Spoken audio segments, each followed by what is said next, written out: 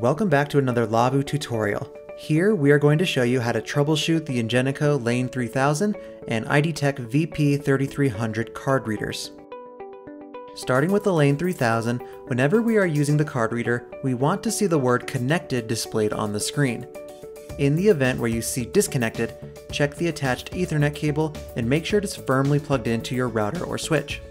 It says disconnected. The reason is my Ethernet cord of this printer is not connected to a switch or a router. That means it doesn't have any network coming through it. You'll notice that the cable coming from the card reader is really short.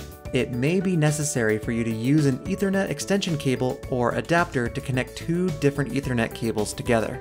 Just in case, if it still says disconnected and even if your Ethernet cord is connected properly, just restart the reader for once and you're good. It would say connected. To reset the reader, you just need to disconnect this cable from the power brick. Let it sit for 10 to 15 seconds and then plug it back in. Once the reader says connected, navigate to card reader settings in the point of sale, select LANE3000, and then connect. If you have multiple card readers you can connect to, you should match the serial number on the back of the reader with the serial number you see on the point of sale. You can also try disconnecting the device and force closing the app if you are still having issues with the card reader. Then, go through the same steps we mentioned before and your point of sale will be reconnected to your card reader. Now let's take a look at the VP3300. This is a completely mobile card reader that connects to the iPad through Bluetooth. The very first thing you should check is the battery level of the card reader. If it is not charged, you will be unable to process transactions with it. Check the lights on the front of the device. If the bottom light is flashing orange, it means the battery is about to run out, and you should charge the card reader immediately. If it's fully charged, you can try resetting the card reader using the reset button located here. On that reset button, you need to insert something that can fit. Press and hold it for 5 seconds. Remove it.